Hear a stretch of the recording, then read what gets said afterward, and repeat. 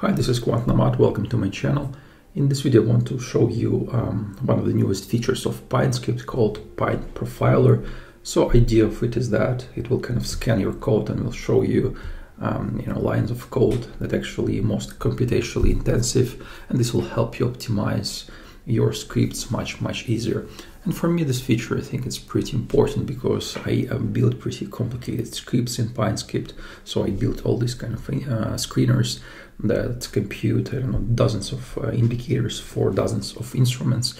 So for me, it's quite useful. Now let's switch to TradingView and see how Profiler works. So here I already applied one of my public indicators to my chart. So this is kind of multiple indicator screener, and it's relatively heavy. So it actually computes like 4 indicators for 40 instruments and kind of display this simultaneously on your screen. For these kind of indicators, Profiler will be extremely useful. So let's go and enable Profiler so you can see how it actually works. So click on this arrow and click Enable Profiler. And it will take a couple of seconds for PineScript to compute all of that, but as you can see, it's already computed for my script.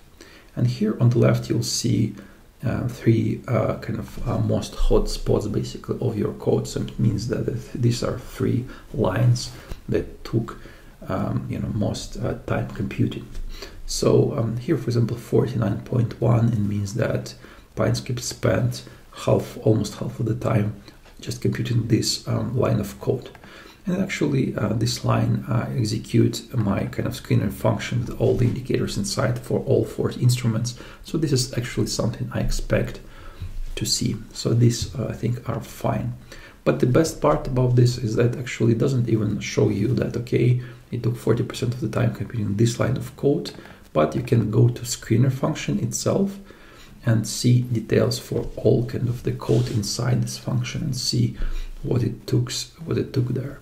So here it seems like this line of code took the most of the time inside the function. So it seems like my ADX implementation, it's not very fast. And I have kind of custom implementation of ADX, so probably I can switch to a built-in ADX, for example, or I can just try to optimize my implementation for ADX. So as you can see, it's very easy to use this profiler, but it can be very useful if you have something complex to debug. So I think that's all for this short video. Let me know if you have any questions about it. See you next one.